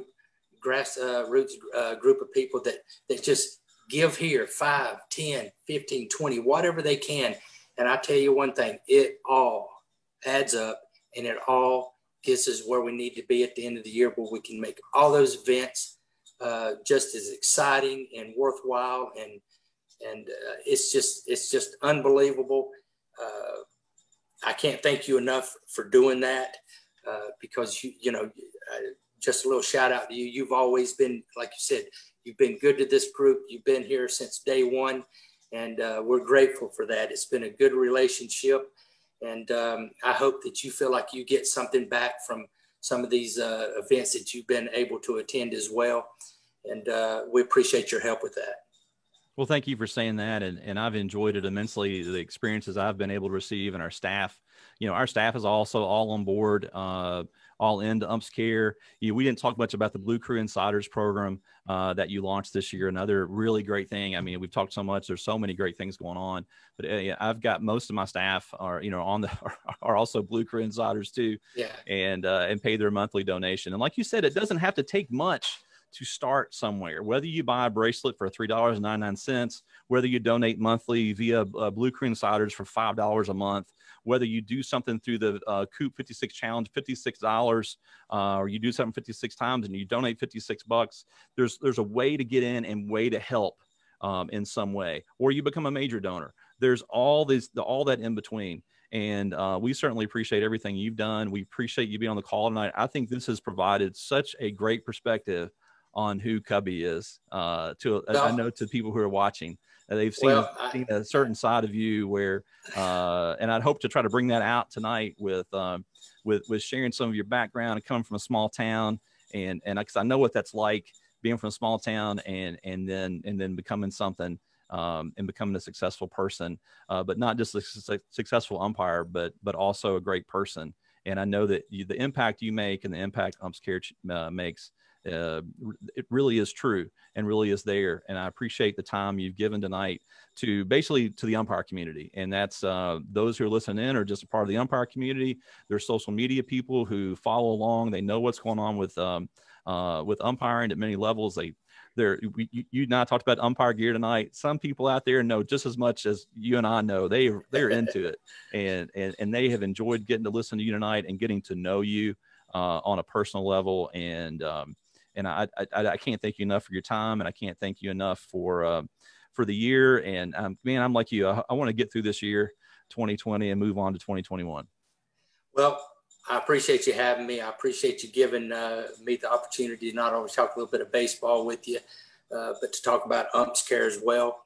I'm sorry that everybody had to find out the truth about Jim Reynolds, but it is what it is. But don't feel too bad for him. You got to remember, he's from Connecticut, right? So he's automatically one of the 10 smartest people in the world. Right. So he'll be okay. But hey, listen, I've enjoyed this. I appreciate the time again that you gave me to share my story. And I appreciate, more importantly, the chance that you gave me to share the story of UMPS Care. That's a big deal to me right now. And as I wind down my career, it's going to become a bigger deal to me. And that's where I want to go. You know, I don't want to, when I got into this, I never wanted to, on my tombstone, it have, you know, he was an umpire. He umpired Major League Baseball. I wanted to say a whole lot more about what I did with my life. And UMPS Care is that thing that's given me that opportunity to live outside of just being an umpire. So it's a big deal to me. As you can tell, I'm passionate about it. I hope one day to get it as big as we want it to be. And I appreciate the time that you gave me tonight. It's fun. Absolutely, Cubby. I enjoyed this immensely. And I know, you know, I was looking down at some of the numbers. We had a lot of people on the Zoom call tonight. I think, and a lot of people stayed on the call, and I know we ended up going a little bit longer than what we talked about, going an hour. We went to, so it had to have been good to have gone. That's that all long. right. And that's I think, all right. You know, I'll go ahead and jump in and apologize to anyone who may have asked a question. I got so much in the conversation, I didn't get a chance to glance back and try to read the questions. You know, sometimes we'll have a third on the call to help manage that, but I wanted to be what it was, a conversation with you. And just let everyone listen in. And a lot of the questions were my questions. I wanted to know some of the stories about that I've read about you and heard about you, and to find out, are they true? And the funny thing, they're all true.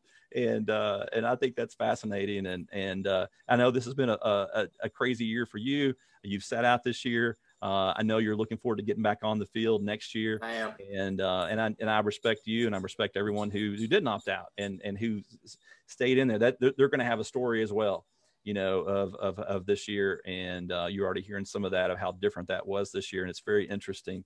And it's been an interesting year for a lot of us, but 2021 will be different than 2020. I can certainly guarantee you that. It will be. And, you know, my hat's off to the guys that worked as well. And I tell you something, I've never been prouder of a group of people in my life. I've always been proud to be a part of this group, but I'm even more proud now for the fact that, you know, they went out there, they did their job. They didn't complain about it. They just went on and did it, tested negative all summer long because they went by the guidelines that were set. And I'm just proud of them. They made us look unbelievably good, just like they always do. And I'm proud to hang my hat with this group of guys. And again, I thank you for tonight. Yeah, thanks, Cubby. We're going to sign off. Thanks everyone for joining in and listening tonight on our dish episode of Listen to Fielden, Cubby, Culbreth. We've got some more dishes. Stay tuned. January 18th, we just lined up Chris Welsh, who is the Cincinnati Reds sportscaster, who also is the founder of Baseball Rules Academy. There's going to be something there, too, that you'll want to listen into. We'll have some more on there as well. But we're going to sign off. Thanks so much. You guys have a great night. Enjoy the rest of the World Series. It's back on tomorrow night. So glad, Cubby, that you were able to fill in a night for us where there wasn't a game.